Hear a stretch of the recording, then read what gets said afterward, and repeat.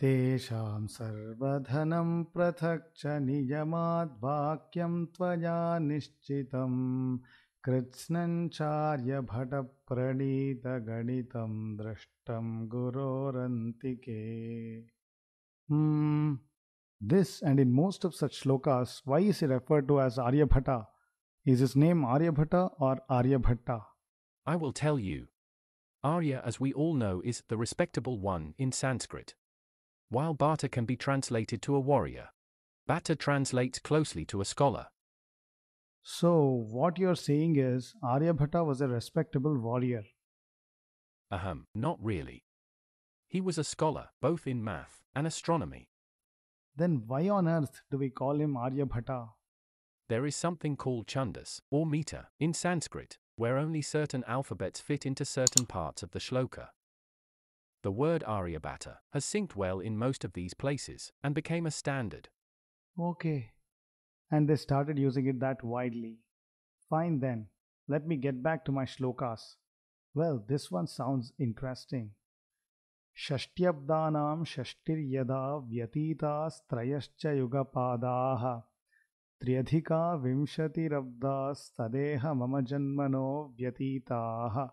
Can someone please explain the meaning to me? This is a shloka about me in the book I wrote, Aryabhatiya. Here I reveal my age in the form of a riddle. A riddle? Can you please translate it to me? I am sure I can solve it. Here you go. When 60 times 60 years after 3/4 of the current Mahayuga have elapsed, 23 years have passed since my birth. That sounds confusing. Wait. Kali Yuga began 5122 years ago, which is 3102 BCE. For more info on Hindu time cycle, you can visit this link here. Since I know the concept of time cycle, it is easier for me to calculate. Firstly, 60 times 60 years is 3600 years. Right. So after Satya Yuga, Treta Yuga and Dwapar Yuga, which form the first three-fourths of the Mahayuga, you are referring to Kali Yuga, the current one.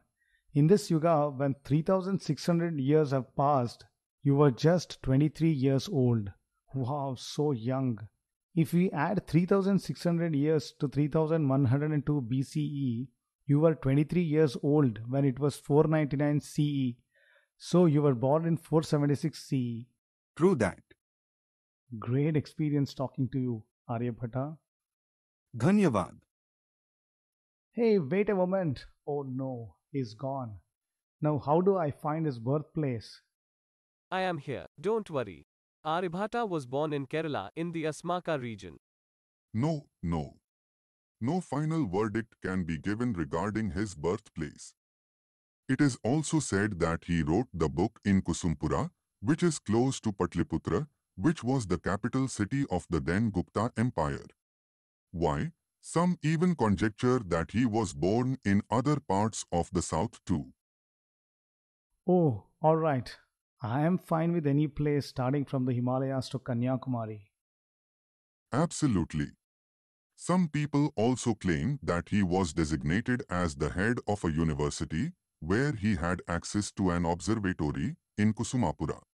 Also, I strongly believe that he was an author of at least 3 books, of which unfortunately only one is surviving. That is Aryabhatiya. correct. This masterpiece is an astronomical treatise, a summary of Hindu math. Amazing. Please continue. I want to know more about this masterpiece. Of course. It consists of 121 verses, of which 33 verses are dedicated to math, giving 66 math rules, 13 intro verses, 25 verses on reckoning of time and planetary models, 50 verses on sphere and eclipse. Phew. These are outstanding achievements in those days. Not at all. We are yet to start to talk about his achievements. Uh-oh.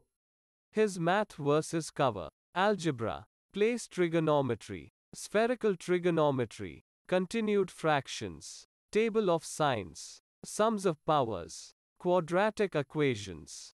Aryabhatta has also used an alphabetical notation for representing 10 power 18. He has been the first person to have used the place value system, which means he has used 0 too. Obviously, without 0, it is impossible to calculate 10 power 18. He has solved algebraic problems using Kuttaka method. These achievements are indeed extraordinary and useful. Yes, in Bharat, no ancient mathematician has ever written a book on pure mathematics. Math has always been a part of an application, and mostly this application has been astronomy or astrology. True. Before I leave, let us quickly list the prominent achievements one by one. The value of pi is equal to 3.1416, the value that we use even today. Even this value he calls asna or approximate. Two methods of computing the sine table. The theory of solving indeterminate equations. The earth is spherical and that it rotates, including calculating the period of one sidereal rotation of the earth as 23 hours, 56 minutes and 45.1 seconds.